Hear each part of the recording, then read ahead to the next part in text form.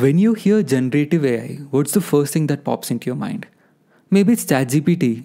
Maybe it's one of those incredibly realistic AI generated images that's been doing rounds on the internet. But that's not all. Generative AI is making serious waves across all sorts of media. In this video, we'll take a closer look at the amazing things people are creating with AI and try to get an intuition of how they work, and also discuss about what might be possible in the future. Could AI one day compose entire songs or maybe make entire movies which become blockbuster hits?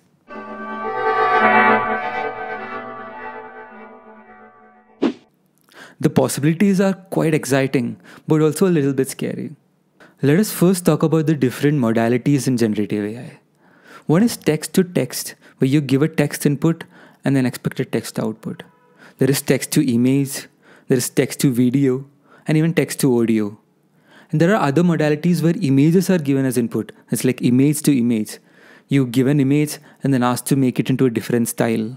There is also multimodal AI, which means that we can give any sort of input, like maybe a text input or maybe an image input, and get any sort of output. We won't go into depth about multimodal AI right now. We'll talk about these individual modalities one by one. Image, audio, and video. Let's take image generation first. As you can see, these images are quite realistic and amazing, and these ones are created by Midjourney. There is also DALL-E and several other softwares and even free ones on the internet right now where you can generate your own images just from text data. Let us explore one of those first. This is not the best one, but it still does the job. Let us try a simple prompt. Kitten playing guitar. Let's try this. And it works quite nice. You might be wondering how this works. Let's try to get a brief idea of how this works. I won't go into the depth or the mathematics of it, but I'll try to get you an idea of how this works. Let me introduce you to the class of models called diffusion models. The diffusion in diffusion models has quite the literal meaning. Let me give you an example. If you take some water and put a drop of ink into it, it diffuses, right? It spreads in the water. And this is the diffusion process. But it is quite irreversible in the real world. You cannot get the ink drop back once it diffuses out. Our aim here is to diffuse an image out by adding noise to it such that it becomes completely saturated. Just like how the ink completely diffuses into the beaker, the image becomes complete noise. And once it is complete noise, we try to generate the image back from the noise. And once you have the noise, you can even add other context to it. I'll get into that later. Let me take you through this step by step. Initially, we have a complete image, and our first job is to convert it into complete noise. The added noise will be calculated throughout steps. It can be 100 steps or 1000 steps. And the type of noise added is Gaussian noise. That means there is a particular distribution. Gaussian noise is based on a normal distribution, which you might know about. Otherwise, understand that it is a particular distribution of noise such that a particular mean is set. So if the mean is changed, the type of noise added will also change. And just using the mean and the variance parameters, we can understand what noise is being added. So if I take a completely intact image and add one step of Gaussian noise, and I state the parameters like the mean and the variance, if I know the mean and the variance, I can generate the old image back from that quite easily. So how do we generate the image back from it? During training, our target is to just predict the next step. The next step towards generating a clean image. So once you have complete noise over there, and for the previous step, the only thing you have to generate is the difference between the complete noise and one step prior to it. And for that, you only have to predict the noise which was created in that step. And similarly, in the final step is just a clear image with some noise added, one step of noise added. If you have that and then you want to predict the final image, the only thing which you have to predict is just the noise which is added in that step. We do that using KL divergence. In mathematical terms, if there's a distribution P and Q, KL divergence is simply stated as the difference between these two distributions. So if we train the model such that it minimizes the KL divergence, That also means the model is really good at predicting the next step. At each step in the training, the model gets better and better at predicting the next step, and finally, the final generated output.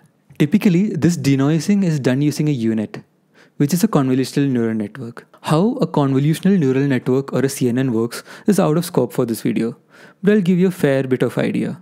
Even in our brains, it works in a similar manner. When you think about somebody's face, it doesn't mean that each pixel value of that face is stored in your head. Rather, there's a complete understanding of that face, and that takes very less space. And that can be told as the latent representation. A similar thing happens here in this approach called Stable Diffusion. There is an encoder and a decoder. What the encoder does is it takes the high resolution image, then transforms it into a latent space, which is the compressed or transformed space, which still holds all the context of the original image. And from there, we can decode it into the original image back. And once it is in the latent space, an additional advantage is that we can add textual context or any other type of context to the latent space. Let me give you a better idea using an example. Let's say we have an image of a kitten which we transformed into a latent space or a representation. Now, using text, we add the representation of a guitar and we concatenate or add it to the representation of the kitten in the latent space.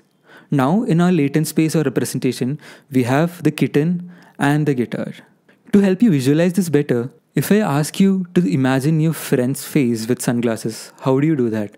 You have your friend's face as a representation in your head, and also you know what sunglasses are, and that also has a representation in your head.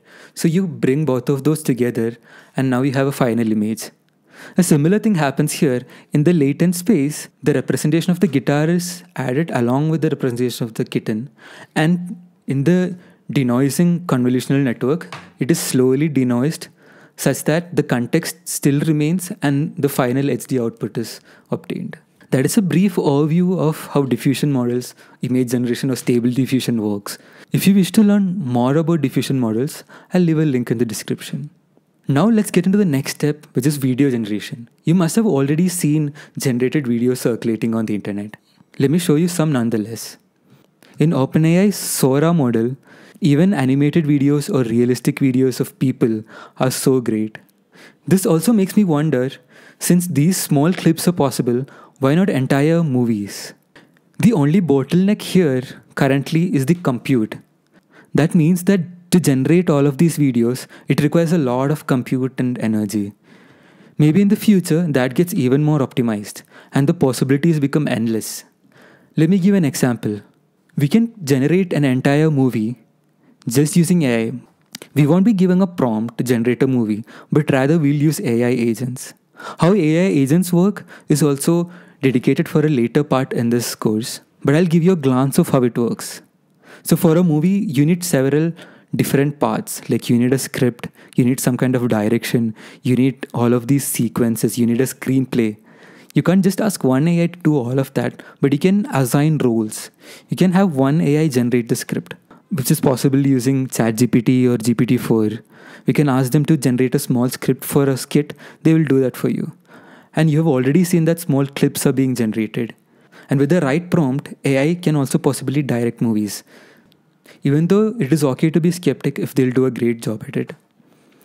But all of these pieces together can create a team, just like how a team in any company works, that each of the AI agents are allowed small roles, and there is another agent which oversees all of it, and then a movie can be created. Or even better than a movie, it can be an unlimited series. Imagine you have one episode which you already saw, and then you can give a certain feedback, and the next episode will be tailored to you. So it can be the same series and it can have different episodes for each of the viewers. Quite fascinating, and it is quite possible theoretically as well. Video generation works in a similar manner as image generation, using diffusion models and transformers, which we will get into later in this course. The main difference in video generation being the addition of time. Instead of creating one still frame, we need to create a lot of interconnected images which are also coherent. Now if we generate a movie, we will also need sounds, right? Let's get into audio generation. There are a lot of avenues in audio generation as well. It can be text to speech, It can be voice cloning, which you might have seen that celebrity voices are being cloned, or they are made to sing or speak any text which the user provides. I want to show you something more interesting and more recent.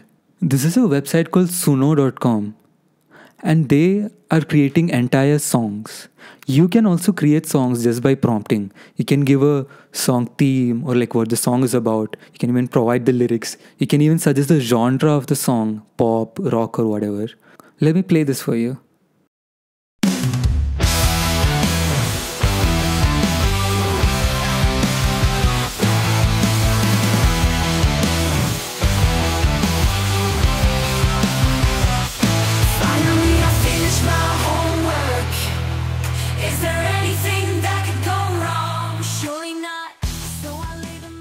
If you go back a few years and ask AI experts, will AI be able to create music that will rival human creators? Most of them would disagree. But as you can see, this is so good that I'm sure if I asked one of my musician friends if this is generated by AI or human, and if it is not revealed that it is generated by AI, they will have a very difficult time telling it apart. This also raises a lot of ethical questions, like who has the right to this music? Is it stolen from some other artist? Or will they take creators' jobs? Now we've covered images, video and audio.